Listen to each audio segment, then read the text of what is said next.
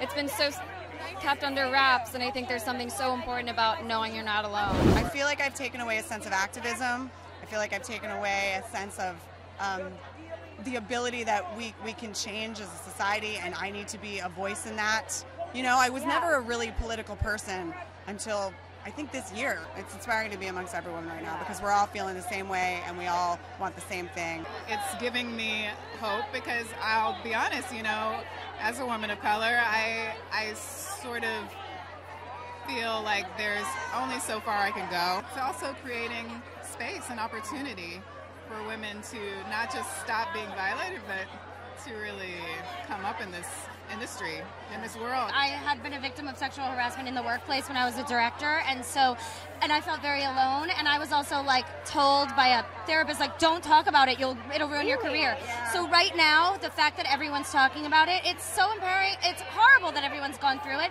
but just the fact that like we can all talk about it openly. I mean, everyone I know has gone through it, and I really hope, I have a son, and I really hope that like their generation, it doesn't happen anymore. I think every woman I know has experienced some form of sexual harassment, and that's not an exaggeration.